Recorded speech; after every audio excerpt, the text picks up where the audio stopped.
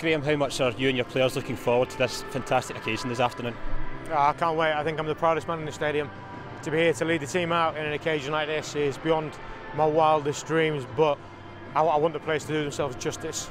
If we do that, then we can have a good day. You've selected Andy Halliday. What's the thinking there? It's just a different balance to the team. It's making sure that we pay our opponents the respect they deserve, but it's also to making sure we get the balance without the ball correct. I think with the ball we can cause anyone problems. I just want to change it slightly without the ball, and hopefully an extra body in the middle of the pitch can help us do that. Josh Windass makes the bench. Was he close to the starting 11 as well? He was very, very close. It's a tactical thing as well, making sure we've got someone like him, like Jason Cummins, Kenny Miller on the bench. We've got difference makers from the bench should we need them. But I personally thought it was a smidgen too soon to start him. But I'm no doubt he's a little bit disappointed, but hopefully he can use that as good motivation if he gets on. Tell us about the confidence in your side that you can come here and get the result desired today. I said to them, I'm challenging them to make the next step. We've been close now.